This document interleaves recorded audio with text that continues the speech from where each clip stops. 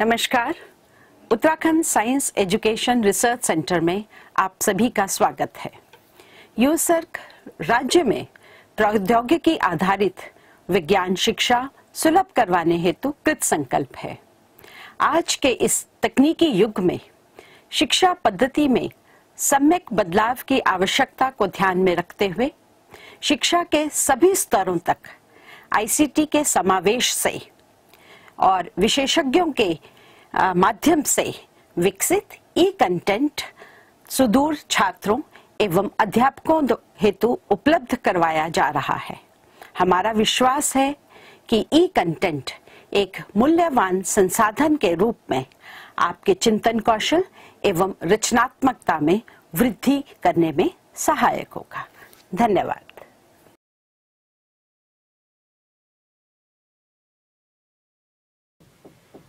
आप सभी को मेरा नमस्कार। यूसर्क के इस साइंस स्टूडियो में मैं आप सभी लोगों का स्वागत करती हूं।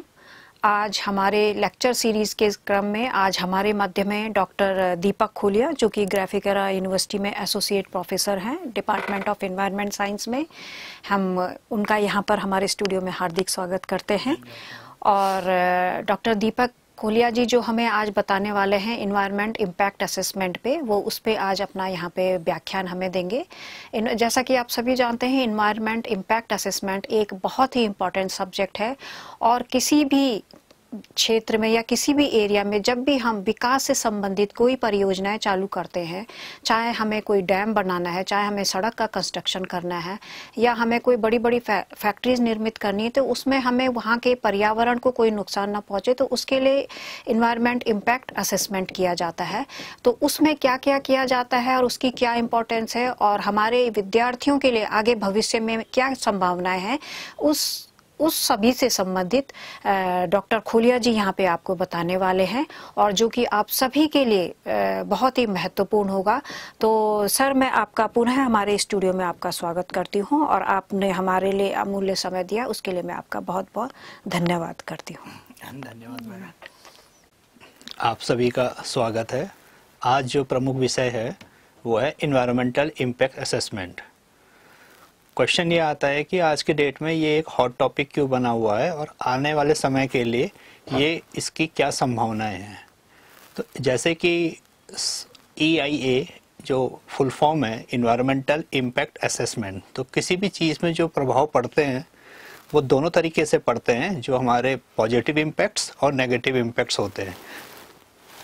आज जितने भी विकास कार्य हो रहे हैं उनमें सभी जगह हम कहीं ना कहीं डेवलपमेंट के नाम पे डिस्ट्रक्शंस करते जा रहे हैं। चाहे वो आपका ट्रांसपोर्टेशन सेक्टर को इंक्रीज करना है या हमारे कोई भी पब्लिक फैसिलिटीज़ लाइक हमें रिवर वैली प्रोजेक्ट्स में डैम्स बनाने हैं, कहीं मिनरल रिसोर्सेज का एक्सट्रैक्शन करना है, एयरपोर्ट फैसिलिटी को हमने बढ़ाना है, या फिर पब्लिक को जो हमारी उसकी हाउसिंग की डिमांड्स हैं, इंडस्ट्रीज़ की डिमांड्स हैं, उसके लिए हमें मोर अर्बनाइजेशन और इंडस्ट्रियलाइजेशन प्रोसेस को आगे बढ़ाना है। तो कहीं ना कहीं हम आज अपने नेचुरल रिसोर्सेज को ख़त्म कर रहे हैं। जनरली अगर हम नेचुरल रिसोर्सेज पे देखें तो forest as a resource, food as a resource, mineral as a resource, energy as a resource and water and land as a resources की हम बात करते हैं। और आज इन सभी विकास कार्यों का इन हमारे जो नेचर के रिसोर्सेज हैं, जिनसे हमें डायरेक्ट और इनडायरेक्ट दोनों प्रकार के बेनिफिट्स मिलते आ रहे हैं और जिससे लाइफ इस धरती पे सस्टेन है, वो आज एक अलार्मिंग रेट पे पहुंच चुके हैं, जिसके दुष्प्रभाव हम लोग climate change, global warming, increase in CO2 concentration, इसके अलावा ओजोन लेयर डिप्लीशन और लॉस ऑफ बायोडाइवर्सिटी के रूप में सामने आ रहे हैं। अभी जितनी भी महामारियां आज के डेट में फैल रही हैं, उसके पीछे कहीं ना कहीं हमारे मानव का ही अपना दुष्परिणाम है कि हम विकास की गति को जिस अंधाधुंध रफ्तार से आगे बढ़ा रहे हैं, उसके दुष्प्रभाव मनुष्य को अपने जीवन में और इसी समय अब देखने को मिल रहे हैं। तो इसी टॉपिक को हम आगे जो है एज अ कोर्स सिलेबस के रूप में आज पढ़ने और पढ़ाने की ज़रूरत है। धन्यवाद। Welcome to the topic of environmental impact assessment. तो EIA it is its short form. Its general meaning is that it is a process through which an environmental impacts, either they are positive or negative, for a project development activities are being evaluated. So while taking any developmental activities, what are the impacts of having it upon the environment, and what it is related to the socio-economic environment, cultural environment, and what are its impacts upon human health are generally being considered. And the essential steps which are being followed in the environmental impact assessment are mainly the prediction of anticipated change in an environmental descriptor. Second is determination of the magnitude or scale of the particular change, and third is application of an important or significance factor to the change. So generally we can say that these are the main steps which are being considered while having any environmental impact assessment of any projects. There are generally two categories of environmental impact statements which are made previously before having the NOC, you can say that non-objection certificate for starting any project activities. So generally the two categories are, first a draft statement is made and then the final statements are being considered. So if we see the final statement, it should have been at least 30 days period initially, which should be submitted before construction or starting of any project. So if we see what are the major developmental projects that require environmental impact assessment, so these are the generally a list of types of projects and their example. Number one, if I say land use and transformation. If we want to change any land use pattern, either we have to convert it into urban area, industrial, agriculture, airport, transportation, transmission lines, offshore structures. Means that previously it may be a forest area or it may be a agricultural land, and now we have to change its use. So what will be the impacts? What will be the positive impacts and what will be the negative impacts? If we change any land use pattern, we have to study it. Second is resource extraction. There are various resources which exist in nature which we call natural resources, and when we extract them for the benefits of humans, so as example, drilling of crude oil, mining for mineral resources, doing the blasting, lumbering, clearing the forest for wood purposes, and commercial fishing activity and hunting of wildlife. These are generally, we can say, if we disturb them, what will be the impacts. Third is resource renewal. If we have to renew the resource, previously it was a forest, again we have to make it a green belt and convert into a green forest area. So we will go for afforestation, reforestation, One Mahotsav program, etc. So generally reforestation is done for creating any new green belt. For management of wildlife and conservation of biodiversity, and for fertilization process, and for waste recycling and flood control, if we apply some new modern technologies, methods, what will be its positive and negative side? We have to first measure it. Fourth, if we see the agriculture process in which we are doing the precision farming, we are doing the ranching, dairying, feedlot are raising for increasing the grasslands, and irrigation. If we go for heavy irrigation or the flood method or extraction of water through our underground water resources, which is causing depletion in the underground water table, is it having an impact on nearby area? So we have to see that over extraction of water, is it for agriculture or any other industrial purposes, is having a negative impacts or not. Then same fifth one for industrial process. As example, there are various industries, iron and ore industry, petrochemical industry, pulp and paper plants. So everywhere which is requiring water or other resources also, we have to see after whatever the leachates or waste are being discharged, what are its impact in nearby area. Then same, if we have to increase the transportation facility like railway, aircraft, automobile sector, in which trucks, shipping and pipelines for supply of natural gases, crude oil are being constructed. So we have to see what are the positive or negative impacts through if we increase them in a particular area. Then we see the seventh point of energy, as it is a basic need.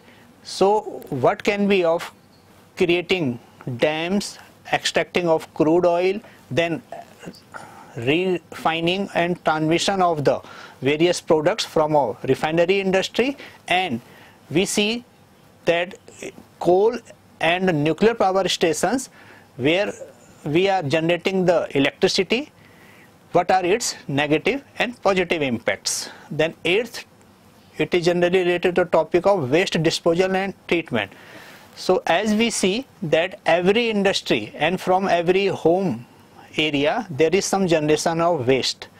So what we are doing of that waste, either we are treating it or dumping it or throwing it out somewhere. So if we are throwing it in some open land piece or any water body, what will be its impacts?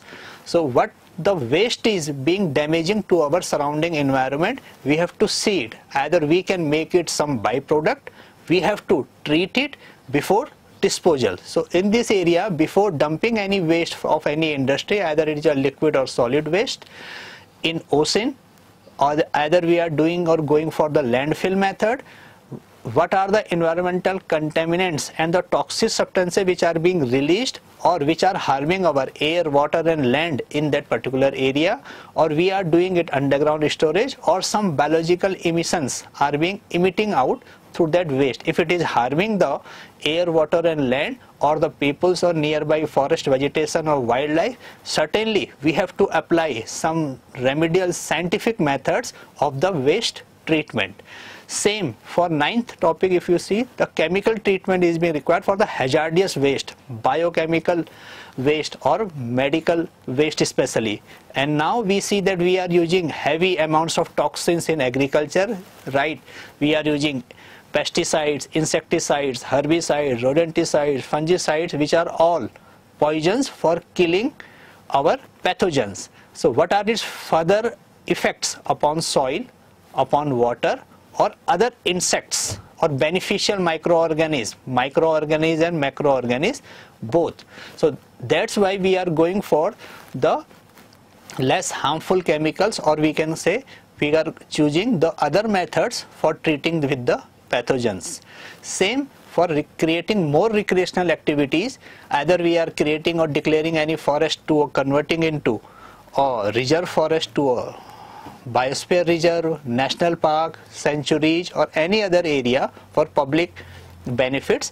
So in that, either hunting is going on, which we can say elect hunting or poaching, which causes the damage to our wildlife. That's why we were having the various projects like Project Tiger, Project Elephant, Project Rhino, Project Crocodile, Project Alligator. Why? Because their number were declining due to the elect hunting or poaching activities. So all we have to see that in those recreational area, what are the transport facilities, food, accommodation and entertainment facilities if we are creating for more recreation. So what will be its impact? So generally if we say that most impact analysis method which are adopted, they are being divided into following 7 types by which we can assess the impacts of any EIA, environmental impacts. So first method is known as ad hoc method, second is checklist method, third is matrices, fourth is overlay, fifth is network, sixth is quantitative or index method, and last is there are various models, prediction models are being developed or fuzzy logics are being made, or even now there are softwares by which we can see the activity which is having its impacts in coming future. So this topic of the environmental impact assessment, what is its practical utility and how it is benefiting the students and the candidates, and why it has become a world hot topic now, because it is being required now for any activities for if we are going for any development. So this topic is also important for the various competition examination like for IAS, PCH and UPSC other perspectives. And as a student, you should read on the following links also and these topics, that what is environmental impact assessment, what is the history of EIA, and what is the process of EIA, current EIA reports for the various projects, either they are mega projects or minor mini projects in any country, and how to read EIA. So if I say that what is the environmental impact assessment, so generally it is a process of evaluating the likely environmental impacts of a project or developmental activities which is being proposed, and taking into account into its impacts related to what? It is either upon the socio-cultural environment or human health impacts are being generally considered. Both its beneficial and adverse impacts are being summarized. So if we can say that it is a tool which is used to assess the positive and negative environmental, economic and social impacts of any project activities, and it is used to predict the environmental impacts before pre-planning stage itself, so that decision can be taken to reduce or minimize the adverse impacts through that project which is being proposed. So if we see the evaluation and history of EIA, it generally started from 1970s or 1969 in the USA and brought its first National Environmental Policy Act in 1969, and it was initially practiced by only developed nations, but slowly it was also introduced in other developing nations like in Asia, India and other countries were the initial stage they started this to be implemented. And in foreign countries, if we see, Colombia, Philippines were the earliest example of developing nations who introduced EIA in their national policies. In Colombia it was brought in 1974 and in Philippines in 1978. So worldwide EIA is now practiced in more than 100 countries, and in mid 90s and there were 110 countries, and now there are around 120 more countries which has been joined in this EIA project. So in 1989 it was also being adopted in World Bank, all the funding which is done for the various projects in various countries. So environmental impact assessment, if we summarize it, it was started in 1970 in USA, and then in 1970-80 the guidelines become more formalized and developing nations also started using EIA in various projects, and in mid 80s and 19 it was introduced in Asia, and rapidly growth and training was provided in this sector. So main objective of EIA is to achieve sustainable development with minimum environmental degradation and prevention of long-term environmental adverse effect. So what are the main objectives if we summarize them? Number one, it is identifying, predicting and evaluating economic, environmental and social impacts of developmental activities. Number two, providing information on the environmental consequences for decision making. And number three, promoting environment friendly and suitable development by identifying appropriate alternative and mitigation measures has to be taken. So there is a process which is being followed in the environmental impact assessment. So what are those process? Number one, it is screening. Second, it is scoping. Third is assessment and evaluation of impacts and development of alternatives, and then EIA report, which is also called an environmental impact assessment, is being prepared. Then decision making committee is being constituted to see its implementation, and finally its monitoring, compliances, enforcement and environmental auditing is done to pass the projects or to stop it. So in the detail you can see which process is required and its details in brief. So importance of EIA, it is considered as a good tool for caring environment management now, and it is a government policy which has been implemented that any industrial project in India also has to first secure EIA clearance, or you can say to get the NOC from Ministry of Environment and Forest Department before granting approval for any project itself. So current scenario, if we see that it came into notification in 2020 as a draft, and it has been made now in an open public, and it has been also published in official gazette now. So here if we see few important agencies which are concerning about the EIA notification after 2020 should also have the accreditation from the various organizations which generally do the assessment and then provide their report. If we see the various government agencies which is being constituted, that is Central Pollution Control Board and State Pollution Control Board, who gives clearance and then certificate of various green buildings for construction purposes, corporate environment responsibility should be followed, and eco-sensitive area and or eco-sensitive zone has been declared. So in India, it mainly started in first project activity after 1976-77 in the river valley projects, first time for construction of large hydropower dams. And in 1982, the Ministry of Environment and Forest and Climate Change set up the Environmental Information System to collect, store and revive the information which is related to environment sector. And after the constitution of NGT, National Green Tribunal, it is becoming more powerful.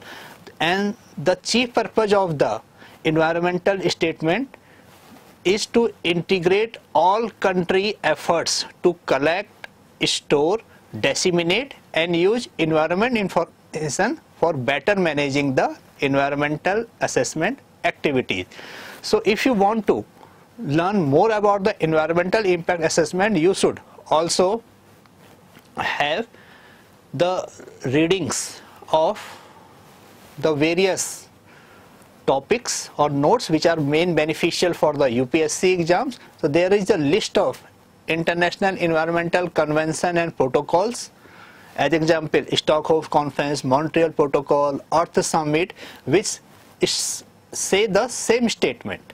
Then you can see the environmental questions of the past back year papers which are related for the UPSC mains general studies.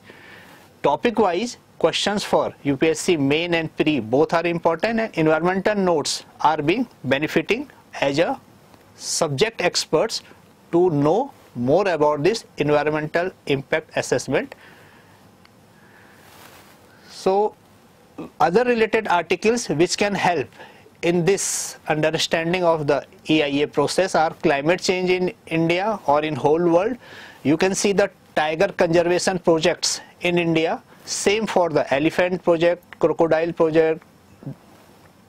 And then what are the forest right and environmental laws in India which are issued in various news now. And in a past study you can see the Bhopal gas tragedy which took place upon the 2nd December 1984 midnight, which caused a drastic influence that any industries should have the responsibility of the people also, and how the safety measures can be implemented if any these types of chemicals, toxic gases release or get blast due to some disaster. So there are various multiple types of questions which come generally in various competition exams related to EIA. So as example, you can have to choose any one correct answer, and you will see that all the answers are similar to each other. So correct answer should be given before making any final objective type questions choice. And first read all the points and then provide your answer. So there are also various links which the students can get benefited while preparing for the various competition exams and various posts which are being sanctioned through UPSC, especially for ISPCS or the civil services. So you must see that what are the various salary packages upon this, and what is the general knowledge which is being asked from the current scenario and the world is going on. And then you can see related to the environment, the Mines and Mineral Development Regulation Amendment Bill which was passed in 2015, then United Nations Convention on the laws of the sea, that what are the restricted areas, what are exclusive economic zones, and what are the restricted areas where fishing or mineral resource extraction is being banned now. You can see the rat hole mining, which is generally done in our eastern states, and there are various casualties which has been occur and become a highlight in the news also. So what are the concerns and challenges of doing that? How we can go for the scientific mining methods before extraction of any mineral resources, keeping in our mind the benefit and the safety for the workers, mine workers especially. Then we can see that before extraction of any mineral resources, what is the importance, types of resources, and how they are being extracted without damaging the marine biodiversity. Same, there are various exclusive economic zones. What is its basic definition and explanation, and why these zones has been made. There are various notes which are available for careers prospects of NCERT related to geography also, major minerals and their characterizations, and what is the availability, and if we go for illegal mining activities or over extraction of any resources, what will be its impact. So we can see the various explorations, policy, licensing, and details on requirement and their advantages and disadvantages of any activities. So generally, what are those questions which are being asked? And you should know that what is EIA, when did EIA start in India, who is responsible for EIA in India, what are the main aims of EIA, is EIA only for developing countries or for all? So other related links which can be benefiting for the environmental impact assessment study are, you can see the various list of the 5-year plans which are being generally made for our benefits of the projects or for boosting our economy. So list of Yojana generally after 2020 issue of the environment has become a more concern. You may be aware that which topics are being generally considered. Then we can go for the various national and international protocols, conferences which are related to environment, like Kyoto Protocol, Montreal Protocol, Earth Summit. These all which are having in a past, and the climate change policy which we are coming, and all countries are uniting together to reduce the impacts upon the environment and reduce the carbon emission. That is a biggest threat for our environment. There is national solar mission going on, in which we have to go for the clean energy, that we have to be dependent upon more renewable resources than the non-renewable resources. So there is national mineral exploration policy now which is being predicted, and national action plan on climate change has been made for whole countries, and United Nations Framework Convention on Climate Change has been adopted, and various countries have joined hands to reduce the problem of climate change and global warming. There is a Paris Agreement which you should know, and what are the coal mines status in India, how coal is being considered as a corrupt mineral now, and what are its drawbacks, because still maximum thermal power stations through which we are getting the electricity are being run by coal energy.